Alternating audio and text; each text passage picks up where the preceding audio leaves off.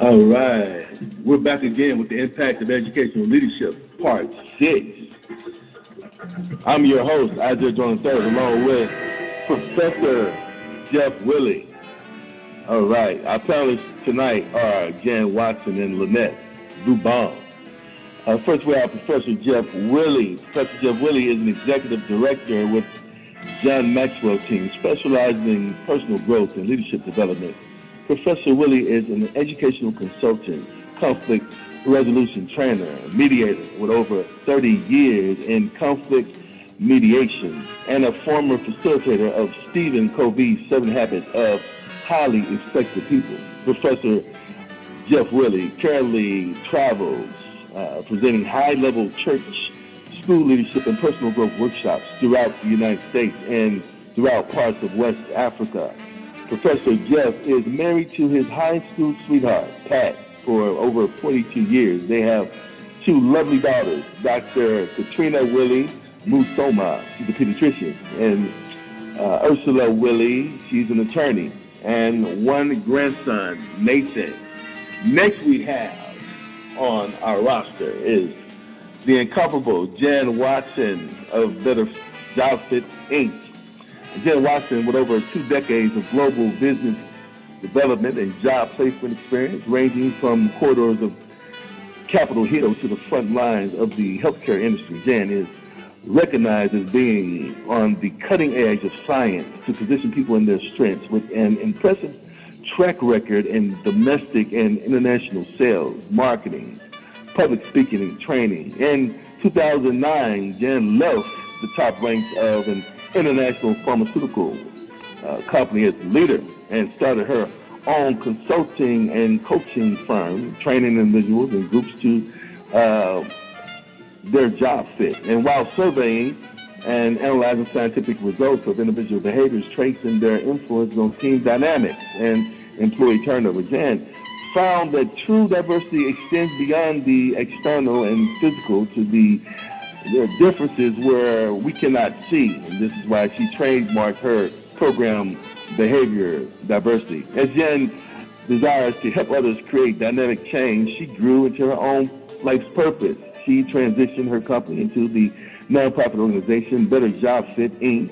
as a celebrated advocate for those experiencing transition. She is committed to social justice and counsels the veteran and foster care populations, maintaining strong alliances with nonprofit agencies such as the River Jordan Legacy and the American Veterans Alliance Vet Power, LLC, and the Institute for Restorative Communities, Inc., to create internships and permanent placements for those populations who are too often neglected or overlooked in their struggles to start over. Ladies and gentlemen, introducing Jan Watson, Lynette Dubon, and Professor Jeff Willie. Guys, please say hello to the people. Hello. Great to be here. Welcome aboard. It is fantastic to be here, to be alive, to hang out with such phenomenal people on this line. Thank you so much for allowing me to be here. It's an honor. All right. Well, let's go into this here. Tonight we have a very delightful topic. We will be talking about and discussing in-depthly the career effectiveness in educational leadership. I say again, career effectiveness in educational leadership. And so there is seemingly a need for more models of ecological consultation to promote diversity and inclusion in higher education. Such applications must be practical of ecological consultation, aligned with system theories that can assist an organization in system change. Mentoring is a complex endeavor propelled mainly by love and care. Let me say that again. Mentoring is a complex endeavor propelled mainly by love and care. Even researchers' examinations of mentoring practice in many cases explore the behaviors, the relationships, leadership styles, personalities, individual gifts, and learning styles which create the cornerstone of the formation of mentoring. Now, mentoring begins and ends with exploring and validating each individual's gifts. And those gifts are the gifts of love, joy, peace, patience, kindness, goodness, gentleness, and self-control, whereby mentors provide presence, encouragement, and accountability for life's journey. Professor Jeff Willie, what are some ways that the impact of educational leadership can positively affect and promote how you select your mentors and of how they can help you career-wise? All right, let's do this thing. Thank you, Dr. Isaiah Drone, and it's such a pleasure to be on this phone line with Jan Watson and Lynette Lubon, and I appreciate you asking that question, and your introduction and to start this conversation off was absolutely very, very meaningful, because you mentioned a key word, and the key word was love and care. You have to love people. To be a mentor, to be a coach, you have to be in love with people. We are all put on this earth to have a purpose, and one of those main purposes is to take care of people. Love thyself, and you will love others, and learn to love people, key component. And my tagline is serving and adding value to people. People are my business. And I have to always practice this, Jan and Lynette, that Isaiah will probably have to stop me because I can get carried away and I have to watch myself. So just be prepared. Hold on to your seatbelt. I try to be as patient and try to be as succinct as I possibly can to answer the question, and also to keep it very, very simple. The essence of relationship is simple. It is really simple. You have to love people. As a mentor, you have to challenge your person. You have to be accountable. You have to be trustworthy. You got to have a level of a confidentiality, and you have to be a good listener. And one of the things about being a good mentor and a good mentee as a coach or a coach, I am a coach, but guess what? One thing about being a good coach, you have to be coachable. You have to have a coach yourself. A coach without a coach is not coachable. And so no matter what you go through, you need to be coachable. You need to be always teachable. And you up front with that with a person that has selected you to be their mentor. And that is the other aspect of that. They must select you. You're not out looking for mentees. There are folks in your organization that you might desire to mentor, but they have to really select you, and you have to earn the right to be a person's mentor, and you have to earn the right to be a person's coach. Well, let me give you some characteristics that I see in a phenomenal coach or a phenomenal mentor. And this comes under the word leadership. If you want to put leadership on a piece of paper and do it vertically, you start with the letter L. You have to be a phenomenal listener. You have to be a listener with your heart. That's the focus of listening, because you have to get a good understanding of what a person is saying. And that's one of the most challenging things you have as a mentor. We want to be able to tell. And a mentor is not a telling, it's a coaching. Coaches don't tell, coach asks. That's what coaches do. So you have to listen to what's being said. And the E is being empathetic. That understanding of what's being said. You might not agree or disagree, but you have to be empathetic. Not sympathizing, but empathizing with the person. Put yourself in that person's shoes, and you connect with that person. And be aware of what's going on around that person by asking particular questions.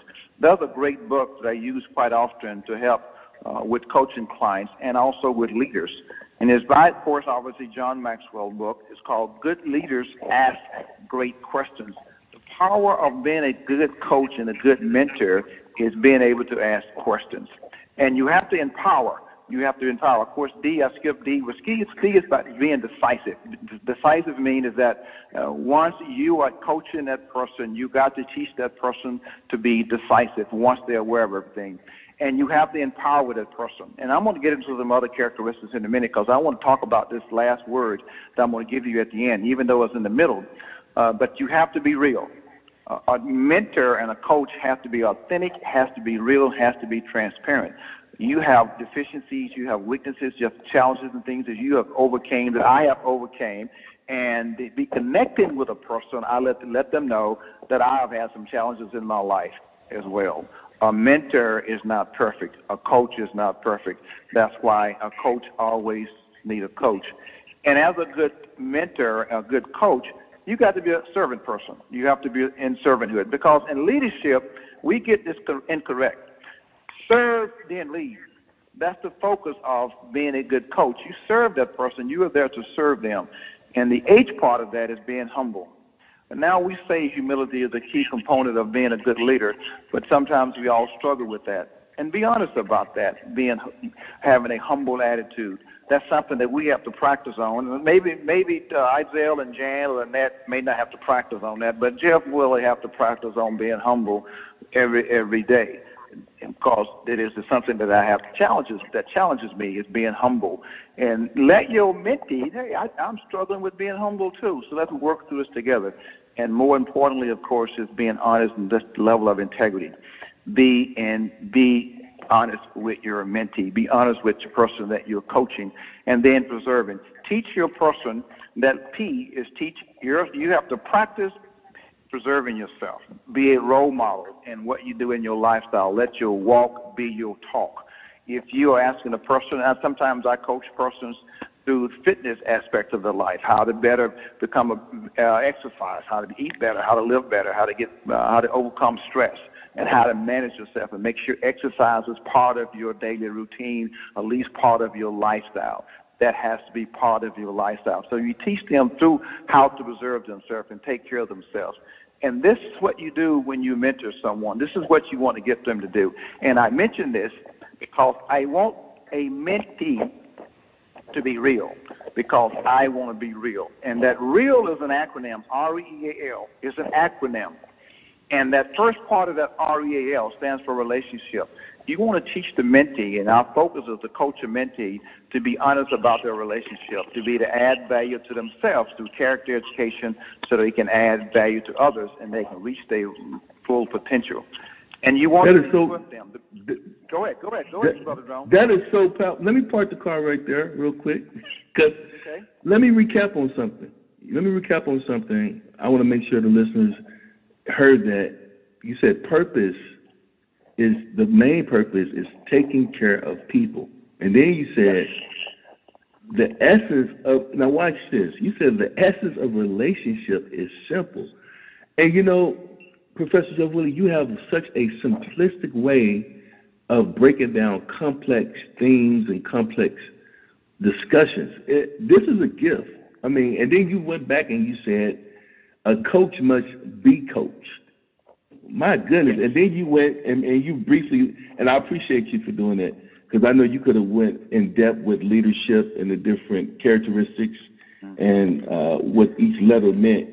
And I was like, I want to bring Jan in because mentors, the key, and this is just me from my research, I think mentors are equivalent to scaffold. What I mean by scaffold are those structures that you use to make buildings with. They're those metal pieces that you climb up and then you build, you put brick, together using these scaffoldings to kind of hold everything together. But these scaffoldings, as it relates to mentors, are the people that give people the knowledge to connect, right? To connect to new knowledge, right? And to reaffirm knowledge that's already been learned, and to help these people transition, right, from one maybe job career to the next, and to show how they can fit, or what's their niche, or what's their why. Professor Willie always says that. I want to know, what is your why? And so, Jen Watson, are you there? I am. I want to ask you a question. Yes, sir. How can individual behavior traits and their influence on team dynamics be improved by mentorship and coaching practices? That is definitely a very insightful question in and of itself. Because, Professor Willie made a comment about knowledge, right? And with behavior diversity, what I found for the past probably 12 to 15 years, deference versus difference. Deference, the definition of deference means respect. And as Professor Willie said, that knowledge, empowerment comes with knowledge. And when we talk about focusing on respecting our differences, so to speak, or behavior diversity, what my experience, and I want Lynette to share her experience as well, you got to know yourself first. What's interesting, if you know yourself, where you fall on a scale, say like on a behavior scale of assertiveness, if you know you're an 8 on assertiveness, on the scale of extreme, right, from 1 to 10, and you're dealing with somebody that possibly could be a 2 or 3 on assertiveness, you have to be mindful of how another person could perceive you.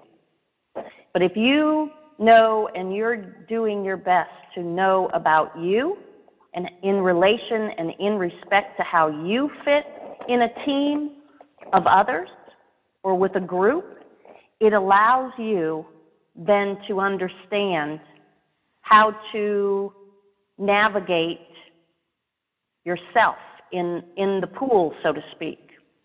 So what we found was, especially when we talk about mentoring or like attracts like, but at the same time, if you have a company and they're hiring for, so to speak, culture fit, they're hiring like everybody in the company. So you could have a lot of external diversity, but when it comes to behavior diversity, you can have a lot of people that are very similar. So you have not a lot of different ideas. So it actually squashes innovation. That mentorship, and as Professor Willie shared, you got to love people, but that empowerment comes with knowledge of the self. And if I may ask, Isaiah, if I can ask Lynette to share her experience when we spoke, originally when we met at the University of Phoenix Alumni Career Portfolio Series a couple of months ago. Lynette, would you please be so kind as to share what you asked me about and what the situation was at your office?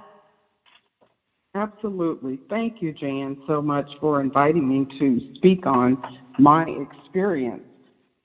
Initially, the question I asked Jan was basically involving communication style and the diversity within my experience with a leader who I felt did not engage in communication with employees. And what I found after speaking with Jan and taking some of her advice and acting upon that advice, that you have to be able to make the necessary adjustments to meet the person where they are. And once you can stretch to make those adjustments, that can improve the dynamic of the working relationship. So I would say that behavior diversity does require to make necessary adjustments to effectively collaborate throughout the organization. And Lynette, what I remember you shared, that it was like a shift. Once you could speak or understand where you probably were from a style of communication, and you were able to address from his perspective, did you say that it felt like it just totally shifted your relationship with the individual? I agree with that, Jan. Yes, it did. And I think it absolutely bridged the gap in the communication so that we were able to engage with each other more frequently and more effectively. And, when we talk about the that knowledge. Again, empowerment. To feel empowered, you have to be exposed to knowledge. You have to know yourself and know where you fit in with the group and team dynamics. And again, that love of people, but also really caring enough about the knowledge of yourself and how you can play an important role in impacting team dynamics, team relationships, individual relationships. You spoke about mentors, and I think of the people that have been my mentors throughout my life. They were leaders in their own right. They were either deans of universities or directors of companies. They were all good communicators. And I love what Professor Willie said about listening. And when he read off the acronym and what that meant, each letter meant, that exactly explained and described every mentor that I have had in my life, and am so blessed. You do need to earn the right to be a mentor, because it is one of the greatest callings that I believe one could have. It absolutely is. And right? that brings me to my next point, Jan, because that you are on it. I like how you talked about, let me recap. I like how you talked about assertiveness. When I first met you, that was the first word that I had in mind. She is so assertive. But then I like how you captured us when you start talking about being mindful, and the mindfulness and the perspective of being mindful, and the lens that you have to sometimes change depending on your audience or your environment. And I tell people this all the time. It's not that you are two-faced, it's that you are navigating. And so you talked about how you fit in a group by navigating yourself in these pools of, I'll say, these colleagues. And then what a great expression by bringing in Lynette to talk about her experiences and how she had to navigate through the correct tools that I'm sure you enlightened her with to, kind of navigate through these different communicative styles and to engage more with her employees and employers using that. And I'm sure it probably gave her a promotion. And so what I got from that is some key elements or attributes that we have to be effective mentors. You need gravity. What I mean by gravity, you need seriousness. You got to be real. You got to be serious. But you also got to know when to be silent, know when to be quiet, which leads us to being humble, and then you got to know how to be prudent. You have to have a level of prudence. And all this is tied to wisdom, right? But it means nothing without patience. You got to have patience, right? And the real true seasoned masterminds, the master leaders, have gentleness, because gentleness is a strength, okay? And then you can have that zeal and its balance, and then you can have that generosity, and you're not overdoing it. My next question is for Professor Jeff Willie, but Jen, that was so enlightening. I appreciate that. Thank you so much, and you too, Lynette. I appreciate you as well. Professor Jeff Willie, what are some techniques, especially after what we just heard, what are some techniques to help employees manage their emotions in hostile workplace environments? Well, before I go there, I'm going to follow up. Now, you knew I was going to follow up with what Jan or Lynette said. Now, you should have just went ahead and asked me that, Isaiah, before I can go any further into this next question, because what they said was absolutely enlightening. So, Lynette, I appreciate you being transparent and sharing that information. And, Jan, thank you so much for That was very, very enlightening, all about relationships and about being gentle and self-controlled and love and have a heart for people. I'm just paraphrasing as much as I possibly can, but it was just absolutely amazing, so I appreciate that. And then what I'm going to follow up with you asking about his and her emotions.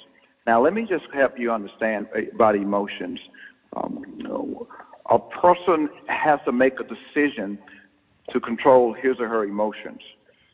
The environment is the environment. And I'm going to get to that word hostile environment in a minute, but I want to make sure we understand that has got to be a person's got to have a desire and a willingness to be able to control his or her emotions in spite of the current situations, because you make a choice. You make a choice to decide, to react a certain way based on the environment, based on the circumstances. Sometimes you can't control the circumstances, but you can control the response to those circumstances. That's what you have control over. And hoping that people, as they mature in emotional intelligence, they become more aware of this is some of my triggers. These are some of the things that trigger my emotions, and I'm self-aware. As Jan put it, you must know yourself to grow yourself. And so grab hold of that. You must know yourself to grow yourself. And once that self-awareness is there, and that's on a daily basis, get more in touch with yourself and reality. What are my triggers? And then, and to follow up with that with the hostile work environment, I always put it in this perspective, in this paradigm, and this box. What's contributing to a hostile work environment? What is causing that? And I can say is this, and then that's many different, some come with many different reasons, but it comes from a lack of culture, a lack of proactive culture, a lack of caring for each other, a lack of servant leadership, of lacking having a leader with vision and focus, because leadership is about relationship. It is not about the product. Leadership is all about people, nothing else.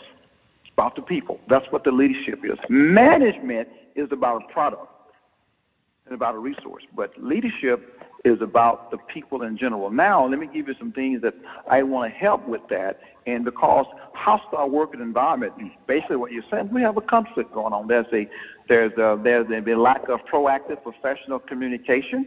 There's people that are not being cared for effectively. My values are not being appreciated. I am not being empowered. I am not allowed to take risks, and I'm being chastised when I make a mistake.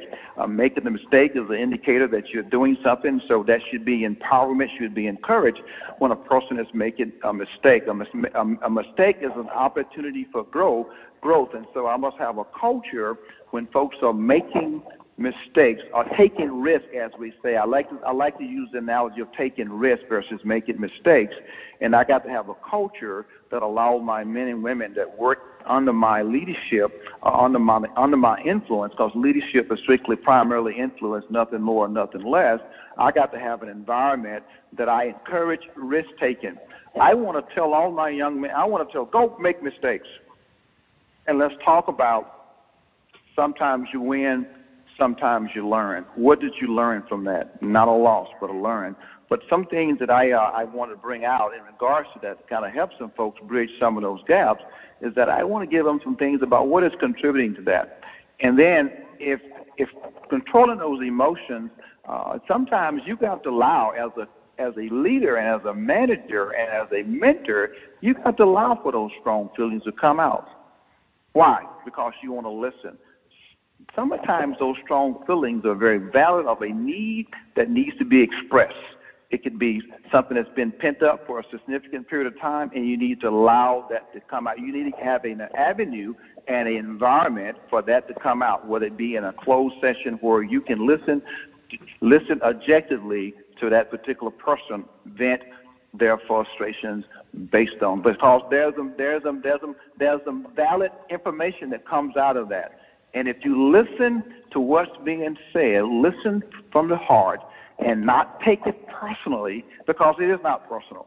If you taking it personally, and then there's a reflection of what's going on inside of me as a leader, as a manager. I put it this way: people are not leaving organizations. You're not. People are leaving people. They're leaving their leaders. because their leaders have not cared for them. Their leaders have not appreciated them. Their leaders have not respected them. Their leaders not have valued them as contributing members of the organization, contributing members of the team, respected their opinion and highlighted their opinion and appreciated them. And that creates what I call, what you are referring to, is a hostile working environment. It's not really hostile. It is not relational wise. That's hot. That's hot. That's hot. Absolutely. That is hot. I got to tell you, I love that. Yes. And I was about to ask you, what do you think? Talk to us. Oh, I love that. Come on. I love that. Dr. Willie, that is awesome. I just dig that. It's not hostile. It's just not relational. Okay, because, you know, when you use that word hostile, Isaiah, it makes me uncomfortable. Okay? Yes. Because now words have vibration. And when you start bringing that up, now that already adds fuel to the fire when you're using the word. Yes, it does. Mm-hmm. Right? So let's just call it as it is. It's not relational. Hostile is a reaction. Action. Relational can be fixed and repaired. Hostile reminds me that somebody pulled a gun. Right? That's good. Do you see what I'm saying? I mean, it's such a strong word. When you say when it's just not relational, now it seems like it's fixable. Yes. Like, wow, it's not that it's bad. You're not using that judgment word, but it makes you want to just try hard. Like, oh, well, okay, what do we got to do to find a solution? Oh, my gosh, Dr. Willie, I love that word. Thank you for sharing that. It's a lovely word. Jan, I have, when I see it, I have the same reaction to the word hostile that automatically stirs up things differently in me. So that's why I shifted that very quickly and tried to get that in a very soft, as who we are. We are people. We're relational. Yeah. And that's who we are. That's the focus. Oh, my gosh, I love that word. Thank you, Isaiah, for asking the questions. And you know me, I always bring what I call the simplicity, because God has gifted me to take very, very difficult topics and make them very simple for people can digest and apply them quickly. You know, I feel like I'm on a softball field, and you guys are just throwing stuff all over the place. I'm trying to catch. I'm running all over the place, sweating all over the place. Diving in, sliding in to the base. Jan, let me ask you a question, because you just really motivate me, okay? And so I want to know, what is it that drives you, okay? Who are your mentors, and how do they help you? You know, when Professor Willie said about you got to be coachable, right? Coaches have coaches. Because if you're not continuing to have a coach or mentor yourself, that means you've stopped learning or expanding or growing. And the number one, you got to be coachable. So I continue, I have a life coach of my own. I have, I'll be very honest, I am very blessed. My husband is a mentor of mine. He started out, we were introduced in a business setting, and I always respected him, and from, he had several businesses, and so I love learning from him about business and about different circumstances. He's a king negotiator, but negotiating from the place of respect and of others, right? I mean, there's negotiating that can be brutal, right? There's no win, there's only a one-sided win. I love the fact that my mentors have shown me it's about creating win-win situations. So I just love the fact that my mentors in the past and current continue to remind me of how I should be. A reminder of what grace is, what that responsibility is. Because it is. It's an honor, but it's also a responsibility. And thank you for asking, Isaiah. Could I just add? May I add something? Please. Please. I like what Jan just alluded to about being the win-win. When you are negotiating, mediating, you're looking for a win-win. And when you're dealing with collaboration, that's what you're doing. You're trying to get that 1 + 1 = 3 versus 1 + 1 = 2, because 2 is still that mean as individual, and 3 is an anomaly. That's an odd number.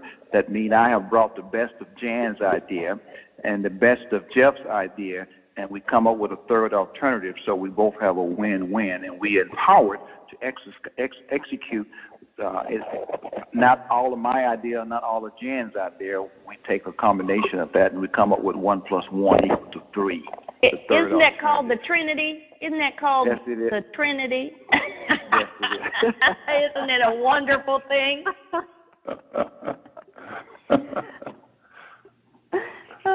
Wow, it's awesome. It's awesome. Well, Professor Jeff Willie, let me ask you that same question. Who are your mentors, and how do they help you? Let me give you some insight of my mentors, and I have to say that was a long road for me because of the way I grew up, not being subjected to a level of not trusting folks early in my life, especially in my first part of my military career. But I did start surrounding myself with folks that were doing things that I wanted to do, because I always had this vision of there's always something that God has asked me to do. So when I saw people that I admired based on what they was doing, and I started asking them, what are you doing? How can you help me reach this level? And so, but let me give you one person that really impacted me very early, and this goes back, and I am trying to find this person. I'm going to find this person. This person is probably in their 70s right now, or maybe even their late 70s, or maybe even in early 80s. I'm not sure, but it goes back to my 10th grade. And that's a long, long time ago. For those, I'm not going to date myself and tell you how young I am, but it goes back to when I was in the 10th grade, and that was my track coach, Reggie Day. And he saw something in me that spawned a sense of desire and push and drive that keeps me still fueled today about you can if you think you can. And I am going to find that person, because prior to that, I've been subjected to a lot of negatives, a lot of bullying, lots of folks that wanted to run me down and beat me up, so I became a fast runner so they couldn't catch me. And so that kind of spawned my track years of being a phenomenal track person in high school. And Coach Reggie Day was the one that said, Jeff Willie, you can do this. I believe in you. And he spawned that energy in me. So when I first got into the military back in the late 70s, that still was a lack of trust factor, but I still remember that voice to get around people that are doing things better than you. And I say this, and then, of course, I have a business coach right now as well, and then I have to say this. And, Jan, I like what you said about your husband. I've been married to my wife for over 42 years, and to this day, my wife is still my mentor. Oh, I love that. Thank you. Thank you. That makes me feel good. I mean, I appreciate having the venue to be authentic like that. So thank you for saying that. I appreciate that. Yes, ma'am. She is.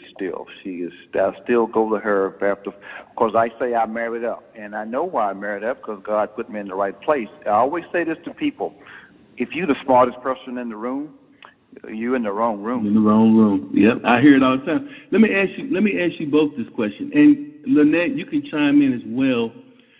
I want to know this question: how do you feel inside when you meet the right mentor? What feeling do you have? Well, I can say, sure, I can say that Jan is a mentor of mine. I met Jan, and the feeling I had inside immediately is just like a marriage, and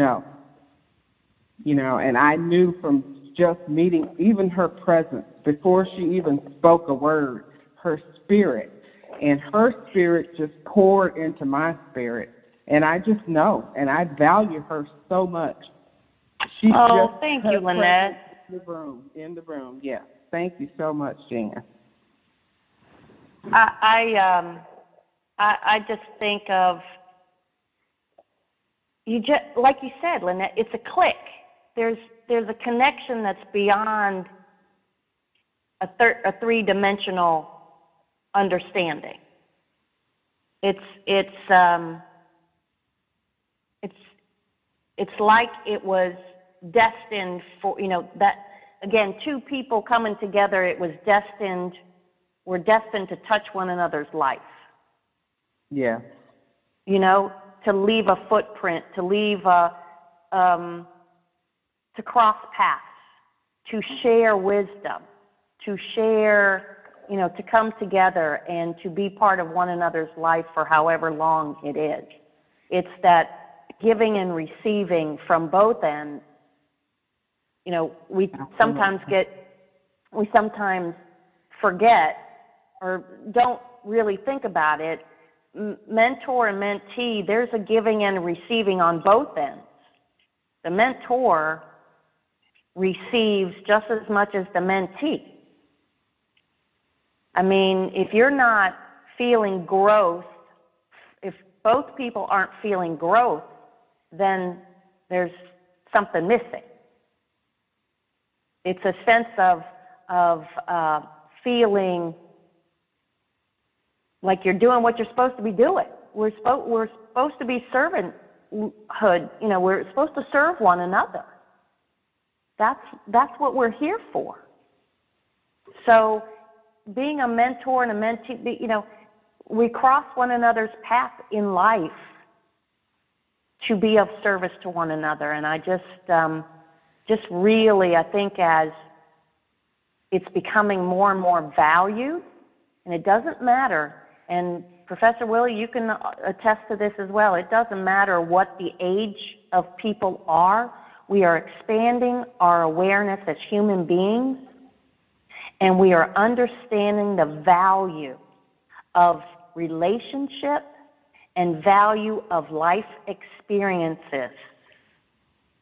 I just really appreciate having an opportunity to understand that, appreciate that, and to collaborate and to be in presence with you three, with relationship, with collaboration, with crossing one another's path. I just really appreciate it. Thank you. Yes. And absolutely, you both have stated it so eloquently in regards to, that when there's a connection, can I use my family situation? My second brother we are a family of 12, and he is number 5 in the family, and we're 10 years apart. He's 10 years older than I am, and so I grew up idolizing my big brother, but I did not know he grew up. Later on in life, he grew up idolizing me, and we just clicked. And we're 10 years apart, so we really didn't have a whole lot of connection as youth. But as we became adults, we established that what I call growth mindset, willing to learn from one another. And I appreciate him even more because he's willing to learn from me, and I'm willing to learn from him.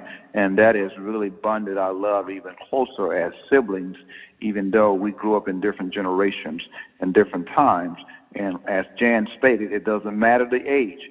I can learn from a 15-year-old. I'm willing to, if I have a coachable mindset and willing to open my mind and listen to what that 15-year-old can teach me a lot. It can probably save me a lot of trouble and help me learn to communicate with a 15-year-old, because I need to be able to communicate with a 15-year-old as well as I need to communicate with an 85-year-old. I need to understand those communication styles. And I end with this and say this, Isaiah, I thank you so much for doing so and allowing us to be able to be on this platform, to be to share the things that's valued to me, and hopefully that I'm sharing and is value to others as well. And folks are willing to apply what we're saying, because I'm willing to apply what I say. I want to be able to walk my talk. So, Isaiah, I still take my hats off to you, and Isaiah is a connection. I see him as a mentee, as a mentor. We have bonded together, and we go our separate ways at different times over the years, and next thing you know, we come back to each other. Mm-hmm. Listen, we're out of time. Oh, love you guys. Listen, give me some takeaways from tonight. So who wants to go first? I'll go first. Give me one takeaway. Yeah, that's fine. The takeaway that I have is just when it comes to relationships and behaviors, we have to be intentional.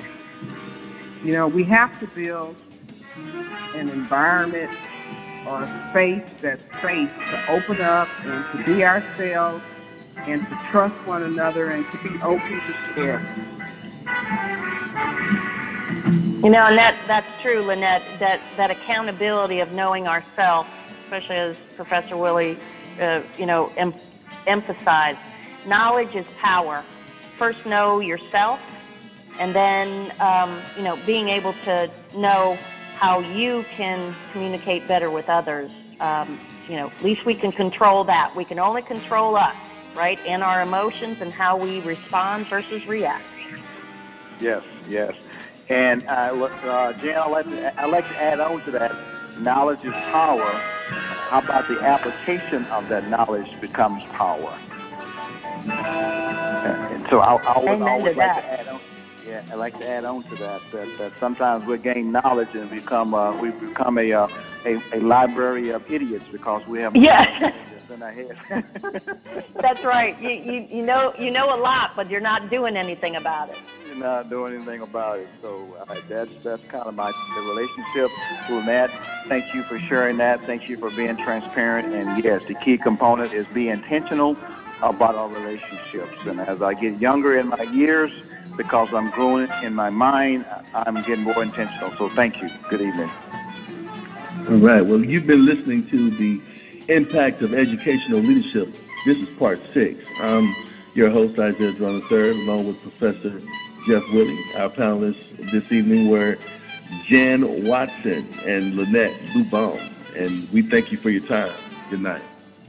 Good night. Good night.